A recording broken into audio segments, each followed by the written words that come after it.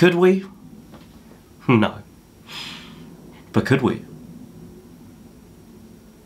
No. We could though. Who knows? It's too early to decide. 7 games in or 8 games in, it's too early to decide. All Spurs fans you'll talk to are keeping humble, are keeping quiet in terms of a title talk challenge. We're just happy where we are. If you asked us at the start of the season, with losing Harry Kane, with the toxic mess the club was in, that Conte put us through, that Jose and Nuno put us through, everyone, including Spurs fans, predicted us to finish low. Now, a lot of professional pundits said lower half of the table. Lower half. I know we were bad, but still, even I predicted us to finish like 8th and 7th, you know? Historically, in the last 10 years, and I know, of course, it's not the past, but in the last 10 years, we've qualified for the Champions League like, I think 6 or 7 out of the 10 times in the last 10 years, and I feel like people forget just how regular we are in the Champions League in the last decade, and I feel like that's played a lot of rival fans to predict us to finish so low. And honestly, that's fine, because we want to stay as under the radar as possible. We want to make sure that we are underdogs, because that's what suits our narrative. Yeah, there's, you know, all this talk, Spurs are bottlers, and, you know, we can't handle the pressure. We just don't care. We just don't care anymore. We just want to watch good football, good attacking football. And for the first time since 2017-18, that season at Wembley, for the first time since then, we've got our Tottenham back. We've got our DNA back to dare us to do. We're actually seeing some good football. And it's been so long since we've seen such good football, because Pochettino in 18-19, yeah, we got to the Champions League final, but wow, did that paper over the cracks of our league form. We were awful. We won 1 away game in like 11 months. And that was a Harry Winks winner in like the 93rd minute from an Nkudu cross at Craven Cottage in like February. 1 away win in like 11 months. And to top off, our home form wasn't that great either. It was a miracle we got top 4 that season. And even, of course, the Champions League final was a bigger miracle. But we had no right to be in that final. We had a midfielder, Winks and Sissoko. Were we ever meant to be favourites? Of course we were going to lose the final. We didn't bottle it. We were just never favourites to win it. But Ange Postecoglou has come in now after the drab football at the end of the Pochettino era, after the consistent, boring nature of Jose Mourinho. And I like Jose. I've always liked Jose, and I still like Jose. I just don't like his football. I just don't like his football at all. And I'm someone that truly believes that Jose should have been given that League Cup final and not been sacked not been sacked the week before. And I know a lot of it was to do with like the Super League fiasco, and yeah, you know, honestly, I can't give excuses to Levy for that one, like sacking him before cup final. But he should have been sacked months before that anyway. So yeah, he should have been sacked ages ago anyway. So that's my point there. And then Nuno was just the wrong hire completely. If we went from Pochettino to Nagelsmann, that would have been so much more in line with our philosophy. But that was such a big mistake from Daniel Levy, going straight from Pochettino to Jose Mourinho. And I know he's got this weird fetish for Jose, because he wanted to sign him in 2003. I think before he went to Porto. Was it during his time at Porto, before his Porto or after Porto? But either way, he wanted him in like 2002, 2003. He's always wanted him throughout his career, and he finally got him. And yeah, I don't think it was the Jose he was expecting, or Jose that was backed properly either. I mean, the defensive reinforcements Jose received was Reguilon, Doherty, and Rodon. So, I mean, yeah, he can make, you know, he still had obviously Vertonghen and Alderweireld, but they were ageing. So I don't place too much blame on Jose. However, his football was getting old. And then Nuno, he was just out of his depth. There's no point even talking about him. Conte came in when we were in a rough place. We were in the Conference League. He's come in mid-season, November. He's come in November into a team that's lost like 4 London derbies in a row. Like 4 in a row. or like 5 London derbies, like on the bounce in like a month, like Palace, Arsenal. Can't remember all the other games because I've blanked it out of my memory. Well, when he came in, there was some real optimism because it's an elite manager in his prime, fresh off the back of winning Serie A. He'd never gone into a club mid-season.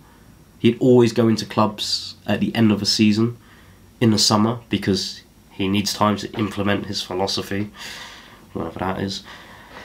So he's never come into a squad mid-season before, so a lot of people were thinking, wow, this Tottenham squad must be very special for him to come in mid-season. And yeah, the results were good, the performances were good. We beat City home and away, 2 draws to Liverpool home and away. We beat Arsenal 3-0 in the North London derby. Things were looking good with Conte, and then we backed him in the summer. Now, we did back him, we spent a lot of money. But God knows why we spent 60 million on Richarlison when Conte clearly needed a centre-back. That 60 million should have been put towards a centre-back. As much as I actually do like Richarlison, and we'll get to him soon, I do like Richarlison, but that 60 million needed to go into a centre-back for Conte's sake. Now, I'm not excusing Conte because, wow, after a backing in the summer and full pre-season and all the interviews and press conferences and all the training and all the games played, I hate the guy. I hate him. I actually hate him now. He's grown into one of the most unlikable people that's ever managed Tottenham, and I really do not miss him whatsoever. So 9 months ago, I think it was the epitome of 9 months ago, Romero, there was a lot of noise about Romero not giving it all for Spurs, like prioritising the national team for Argentina, which only makes sense. You know, they just won the World Cup. Messi's playing just out of his mind as always.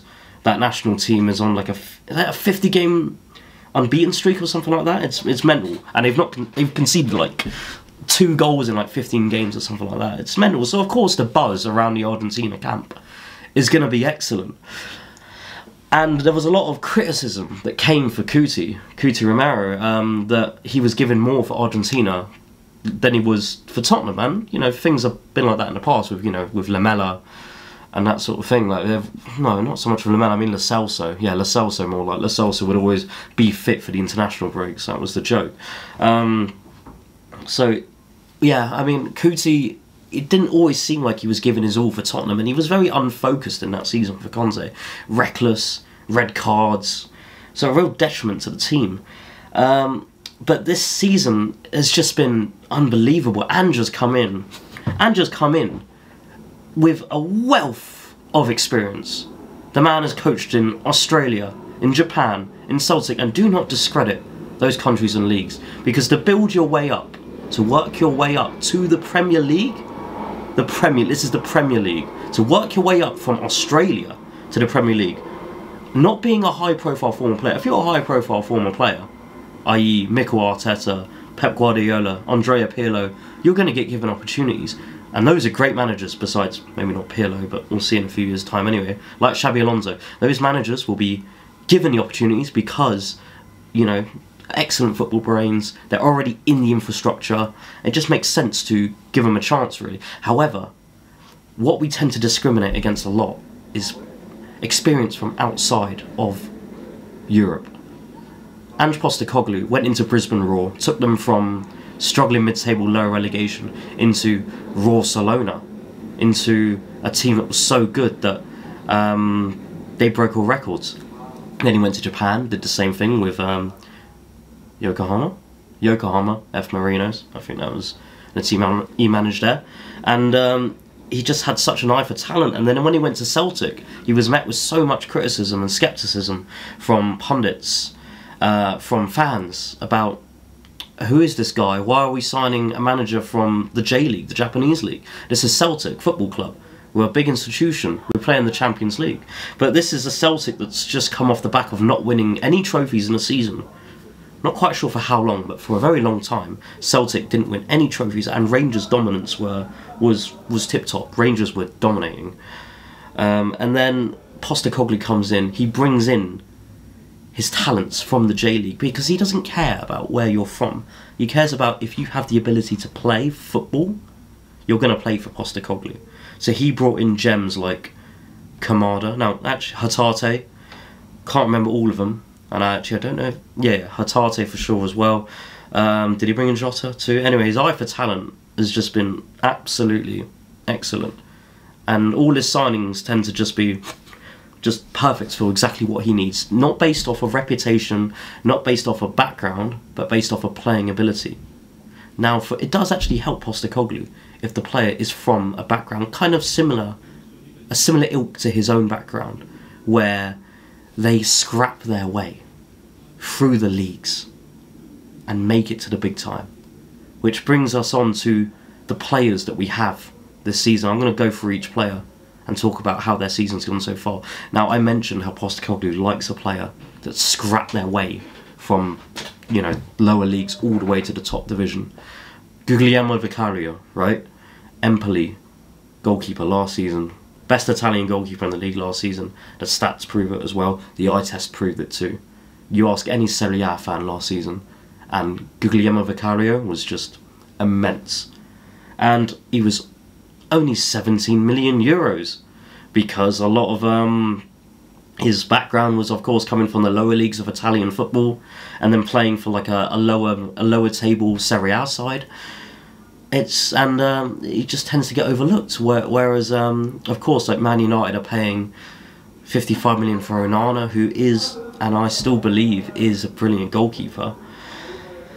But it's looking so expensive compared to Vicario, and even Spurs could have signed David Raya from Brentford for 40 million, and that would have been a great signing. Raya is a great ball-playing goalkeeper. 40 million would have been a bit much, but it's the price you pay these days, isn't it? No, apparently not. Apparently not, because we got Guglielmo Vicario for 17 million, and he's been really good. He's been really good. Not many clean sheets, of course, because of our play style. That's only to be understood. But when he's been called upon, when he's needed to be called upon, he's been solid. And it feels so strange to go from Hugo Lloris for the last 11 years. Your captain, Hugo Lloris, your goalkeeper, played every game, who made a mistake from what seemed like 6 times a season. He'd make a mistake, and always in the big games as well. To go from that to Vicario is just so comforting. Now, of course, we're 8 games in. Vicario could have a mare still, but so far, he's just made me so. He's made me feel so relaxed. Ball playing ability, shot stopping wise, brilliant. Now, another one as well was I'll talk about the right backs now. Porro and Royale. Now, Royale actually started the first game of the season, and I'm a big fan of Royale ever since his red card at Arsenal. Was it 2 years ago or a year ago? I don't remember. Ever since his red card against Arsenal, which I don't think that was a red, it was more of an amber card. Anyway, that was his lowest low, right? All Spurs fans, even me, wanted him gone, wanted him cut. But over the months, pieces started to come out, interviews started to come out, PR pieces, articles, and we could see it in training, and then we could see it in games that he was working so hard to improve. He was working so hard to become better. He spent $1 million of his own dosh on a hyperbolic recovery chamber. I think that was it. A hyperbolic recovery chamber. You don't invest $1 million into improving your own game unless you're serious about your game. And he did everything he could. Now, also Royale, not a traditional wing-back, was playing in a wing-back role for Antonio Conte. He was playing in a wing-back role, which just didn't suit him. And he did his best. Now, under Ange, this inverted full-back role suits him a lot more. He started against Brentford, a little bit shaky against the likes of Mbermo and Visser, but he scored a goal as well. He was decent. But then Pedro Porro starts the next game, and wow, he blows my expectations away now. When Porro first made his debut, I think it was in the 4-1 against Leicester, when Leicester battered us 4-1, which was just a freakish result of the season. I don't think they won a game for like 10 games after that result. It's just a weird Tottenham result. 4-1 Leicester, and they get relegated, and they beat us 4-1. Madness. Anyway, he made his debut that game, I think, and he got battered, and that is a fact. He got battered that game, and it wasn't looking good for him. But he slowly kept playing. Of course, he's a natural wing-back, so he was fitting in Conte's system anyway. Started improving, and got his goal against Man United last season. started becoming a real fan favourite. But then when Postecoglou came in, we didn't know if he could play this inverted fullback role. So we know he's a great wing-back, you know, driving down the wings, crossing, shooting. He's good at that. But defending? No. Passing and composure on the ball? No. But apparently, yes. Postecoglou's come in, he's put an arm around his shoulder and said, you're going to play an inverted fullback role for me. So now we see Porro inverting into the midfield and playing like a deep-lying playmaker. And it suited his Spanish play style so well. His passing has been unbelievable. His pass for the Son hat-trick goal against Burnley, the one where he picks up the ball just behind the halfway line, bends a beautiful threaded pass between two defenders for Son to run in and score. That is the epitome of just how good Pedro Porro has been. Top fullback in the league right now. Not the top, obviously. A top fullback in the league right now. Top 4 for me. Beautiful player. And he's only going to get better. He's 24. Royale's 23. Vicario's 26. These players are only going to get better. And then we've got Romero, who, as I said last season, disastrous. But look who was around him last season. Lloris, Dyer. All these players were around him last season, so it can be a bit frustrating for us to watch them. What do you think it's like to play next to them? So we've brought in a whole new defence to play with him, and he has taken to that vice-captaincy role, and he has taken it like a duck to water. He is looking like a real leader on the pitch. There was a quote that came out yesterday, during the international break. He got subbed at half-time, or in the 48th minute or something like that. But apparently it was his choice to be subbed off because he felt a slight discomfort. And even though the game was still in the balance, I know it was 2-0, you know, they could always make a comeback. The game was still technically in the balance. He came off because, and he said in the interview himself, I don't want to avoid injuries because, I want to avoid injuries because there's a big game on Monday coming for Tottenham against Fulham. And that is so refreshing to see. That was weirdly refreshing. So, especially when Son is playing. Now, I love Son more than anyone in the world, right? Almost. And he is playing the full 90 minutes against the 10 men of Vietnam when they were already... They won 6-0 against 10 men. Son scored on like the 65th minute to make it like 4-0 or something. And he's still on the pitch. Why is he playing the full 90 minutes against 10 men in a friendly? What's the fucking point? What is actually the point of that? Son needs to take control of that situation. Jurgen Klinsmann obviously needs to take him off. But Son himself needs to come off himself. He needs to understand that safety comes first. Now, the general consensus among a lot of Korean fans, and obviously I can't speak for South Korean fans, but they really want Son to win a trophy with Tottenham. And they don't really care about a friendly against Vietnam. They care more about the 3 points on Monday. Now, please forgive me if I'm wrong, and feel free to correct me if I'm wrong, but I believe South Koreans care more about the 3 points on Monday than Son going off when they're 3-0 up against 10 men against Vietnam. That's just what I think. Anyway, yeah, I can't believe Romero came out with that comment, and that just shows the masterstroke of Ange to make him vice-captain, to change the leadership group from Eric Dyer, Hugo Lloris, Harry Kane, and Pierre-Emile Højbjerg, and Oliver Skip, to Romero, Maddison, and Son, was just genius from Postecoglou, because Son, who's just the most likeable person you're likely to ever meet, who's so bubbly, who's friends with absolutely everyone, who takes youth players under his wings like Pape Sarr, who's just a smiley face around the club, who's a fantastic club ambassador, who's a global icon, who's a genuine world-class finisher. As our captain, amazing. As our vice-captains, Romero and Maddison, Romero, of course, to have the South American influence for the dressing room, and that dressing room is looking good right now, and Maddison, just because he's a cheeky chap, and you know, he's done a lot of growing in the last 2 years. I think a relegation with Leicester, and you know, becoming a father, being a family man, it's really made him the main man at the dinner table, and he's really relishing that role too. So I think inspired captaincy choices by Postecoglou, unbelievable. And then Mickey van der Ven.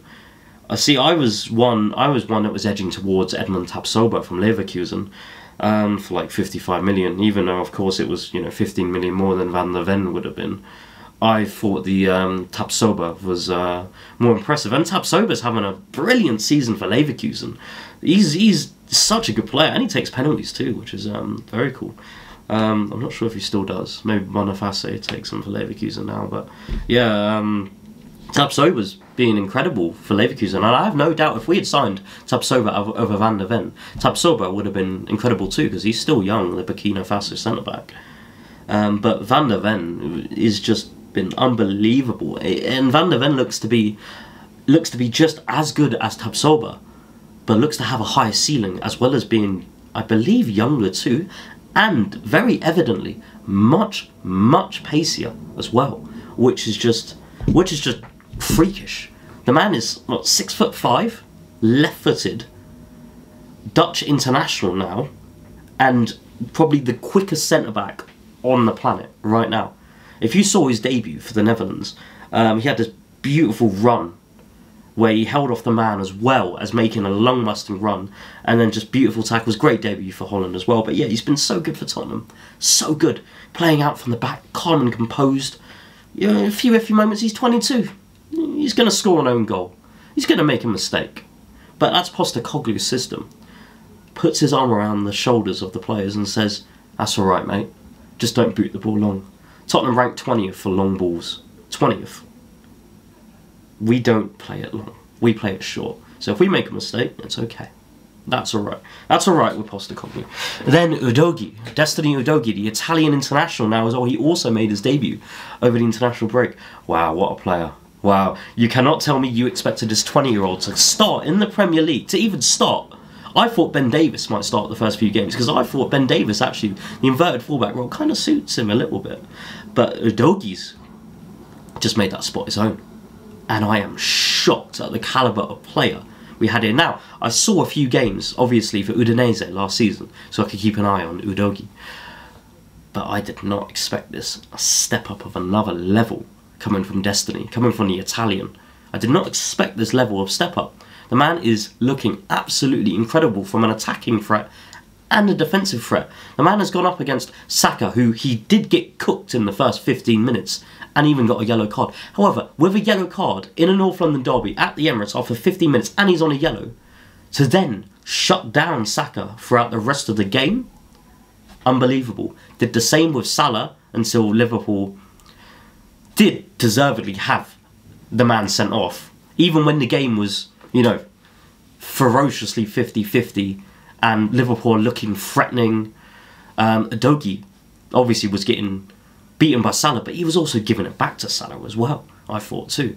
And then it's just unlucky for Salah that he had to come more central, you know, because that was looking like a tasty matchup. I thought Udogie would have done well in that matchup, but of course Salah was, for me, the best player in the Prem. I love Salah so much. Really top player for me.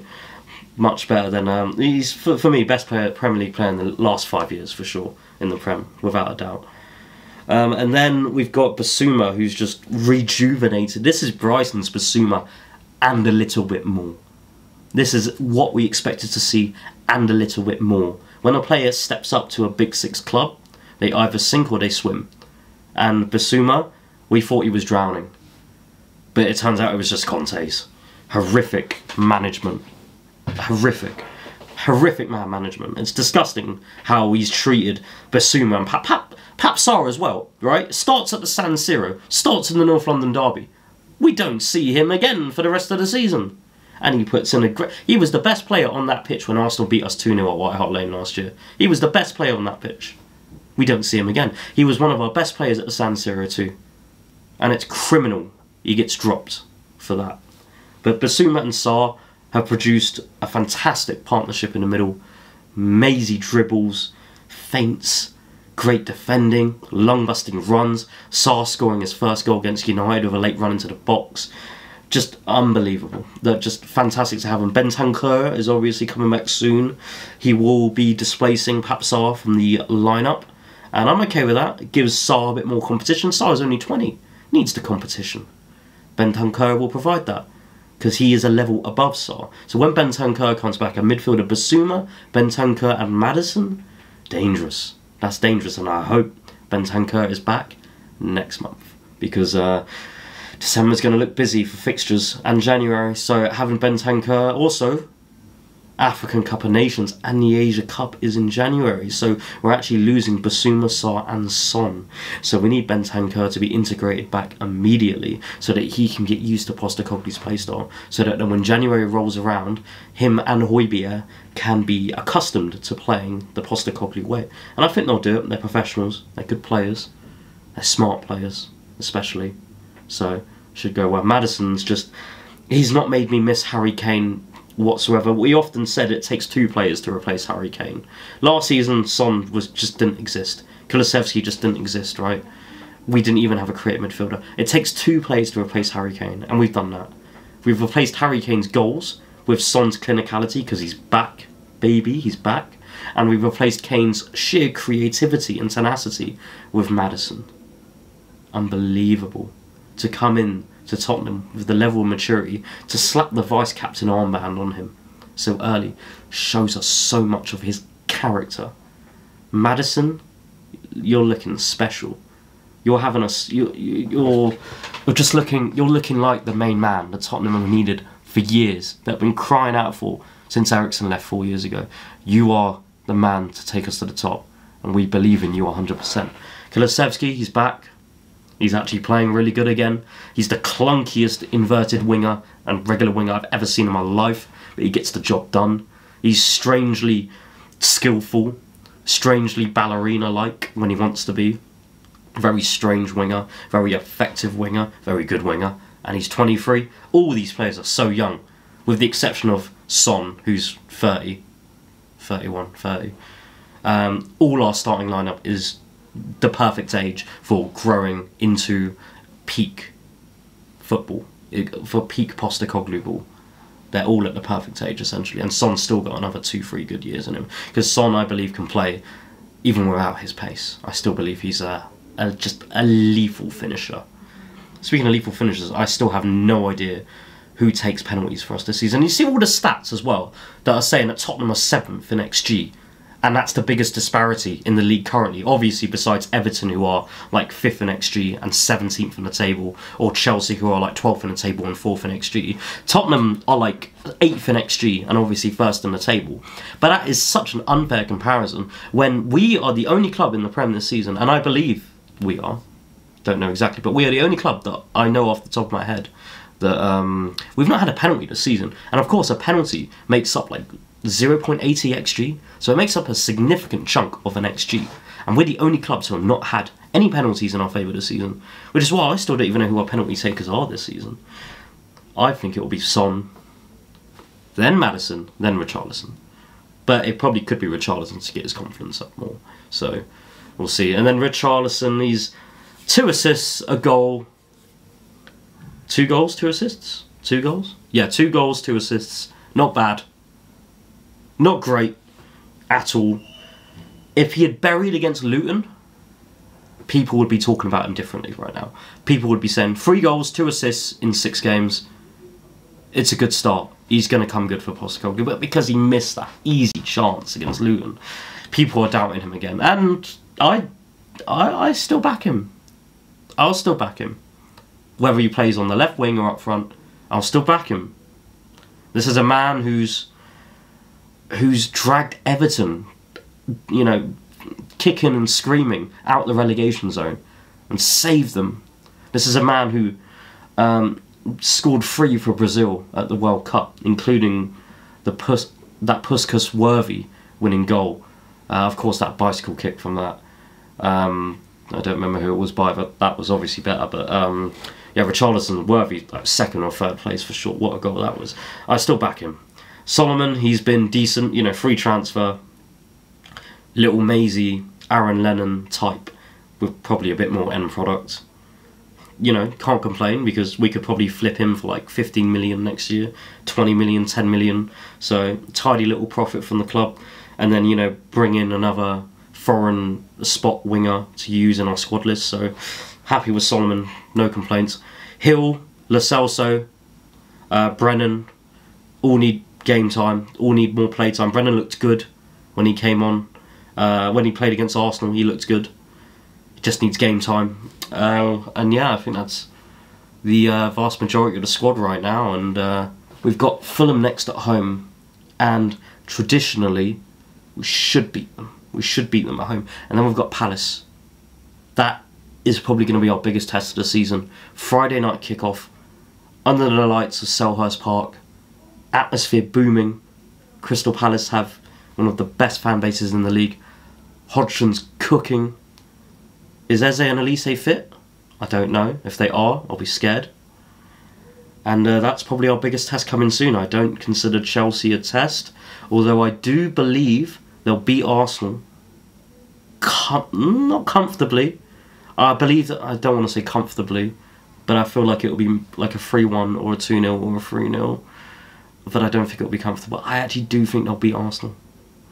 So, we'll see there. But yeah, everything's looking good so far. We will revisit the title talk if we're in Christmas, if there's a sizable gap or we're in the race or it's looking promising. But just, yeah, no Spurs fans talking about the title. I just want that narrative to be absolutely clear. We do not care at all. We're just happy to watch good football. Thank you, Postecoglou, for some good attacking football, finally.